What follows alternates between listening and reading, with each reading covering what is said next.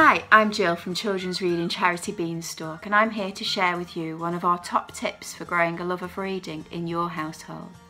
Today's tip is that we should be reading aloud to children regardless how old they are. Lots of people, whether consciously or subconsciously, they stop reading aloud to children once they've learnt to read for themselves.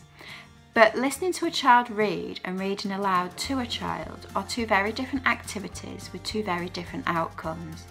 When we listen to a child read, it's very much focused on the individual words and working out what the sentences mean. But when we read aloud to a child, we give them that freedom to just enjoy the story, to get lost in what's going on.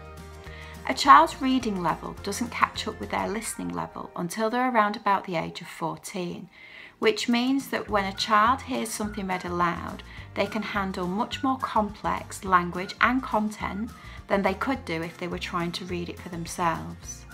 There are also huge emotive benefits to reading aloud to a child. You can tackle some really sensitive subjects because you're there to guide them.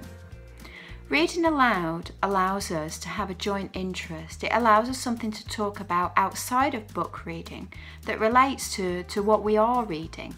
It allows us to help the child see how what they're reading in the book connects to their lives or the lives of other people, so it helps to build empathy.